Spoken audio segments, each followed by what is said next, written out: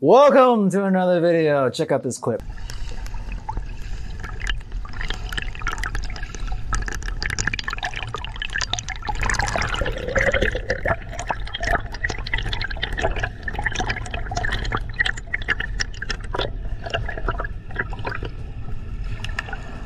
So as you can see, there's a gentleman performing front crawl in the water, but something is a little bit different.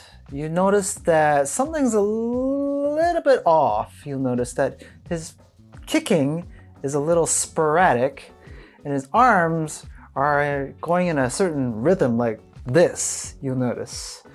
And if you probably aren't aware, this is called total immersion swimming. Now, what is total immersion? Well, anybody in the swimming community has heard of total immersion swimming. It's a style of swimming that was promoted way back in the day for specifically triathlon swimmers to incorporate this style of front crawl.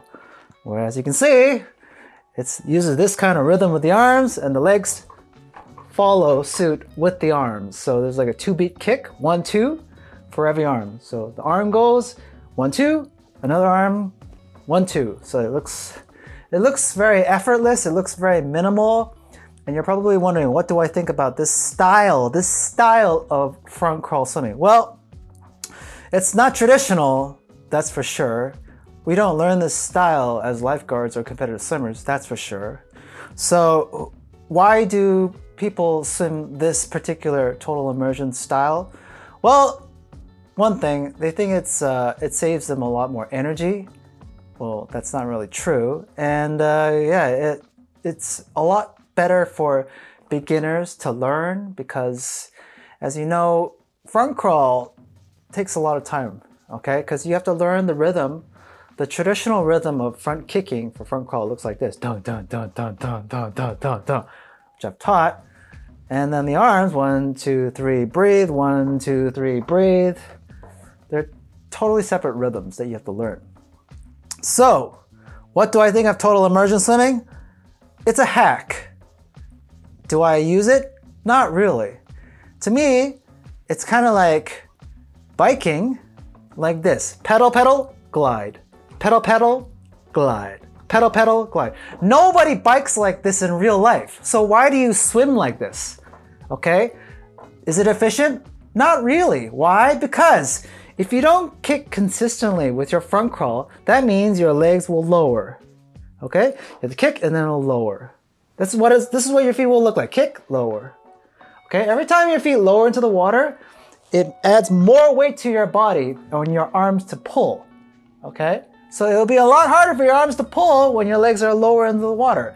That's why we need consistent kicks, so that our weight distribution, the amount of force we need to pull with each arm, remains consistent. Consistency is the key towards traditional front crawl.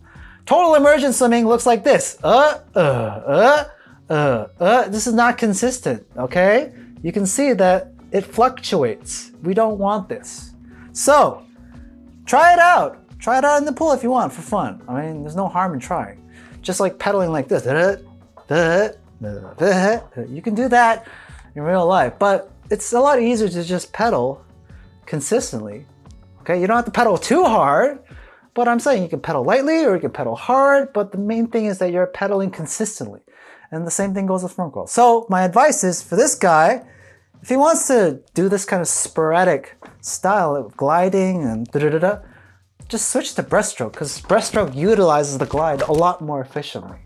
Okay, that's why we use breaststroke. So just switch to breaststroke. That's what I do. If I'm tired, if I don't want to kick consistently, give my legs a break, breaststroke. Or just put a pull buoy between my thighs or a kickboard between my thighs and don't kick at all. There you go. So hope this video has been helpful. Click the link below, get the free ebook that I wrote, okay? It's gonna help you to learn how to swim better. It's a guide, it's free. The link is down below, instant access, get it now. And my name's Justin, take care and bye!